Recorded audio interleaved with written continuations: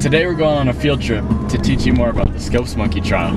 The Scopes Monkey Trial was a case of modernist values versus traditionalist ideals. The Scopes Monkey Trial began on July 10th, 1925, and it was the state of Tennessee versus teacher John Scopes. John T. Scopes said this quote about the trial: "I like to think that the Dayton trial, which was the Scopes Monkey Trial, had some part in bringing birth to this new era." The outcome of this trial was the public became more comfortable with the idea of evolution and became more interested in major court cases across the United States. Ooh, ah, ah, ooh, oh, ah, ooh, ah. In 1925, the state of Tennessee passed the Butler Law, which forbade the teaching of Darwin's theory of evolution in all Tennessee schools. We're at the zoo right now because there are monkeys here. During the trial, there are monkeys outside to draw the public's attention to the court case. The Butler Law states that it is punishable by fine to teach any theory that denies the story of divine creation of man taught in the Bible, and to teach instead that man has descended from a lower order of animals. In 1925, when the Butler Law was passed, the ACLU, Which was the American Civil Liberties Union, put in a statement that they would support any teacher who decided to break this law so that it could go on court. Normal monkeys? I don't know. no, they only have gibbons. No, I don't. What do you know about monkeys? That they monkey around? The next stop on our field trip is the Museum of Nature and Science because we wanted to talk about evolution. We had prom here last year.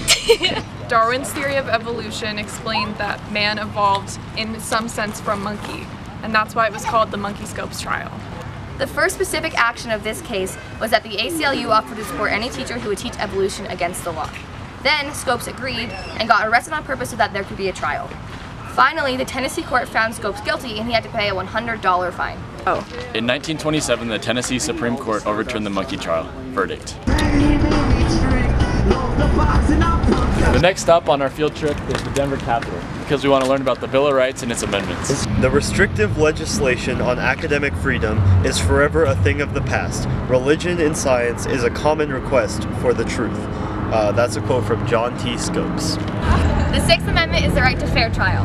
This applies to the Monkey Scopes case. The Sixth Amendment is the right to fair trial. This applies to the Monkey Scopes trial because John T. Scopes purposely broke the Butler Law so that it could get a trial and he could try to get rid of it. The First Amendment is the freedom of speech, so technically John Scopes should be able to teach whatever he wants to. In 1968, the Supreme Court overturned a similar case saying it was in violation of the First Amendment. Therefore, no more laws banning the teaching of evolution could be made.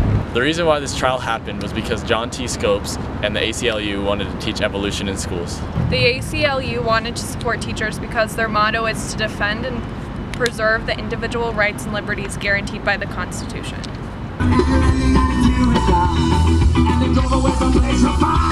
Yeah.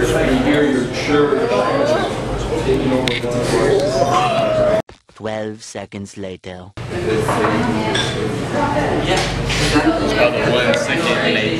Thank you for watching our video. I hope you learned something. He's a monkey! Ooh, ooh! Ooh, ah, ah.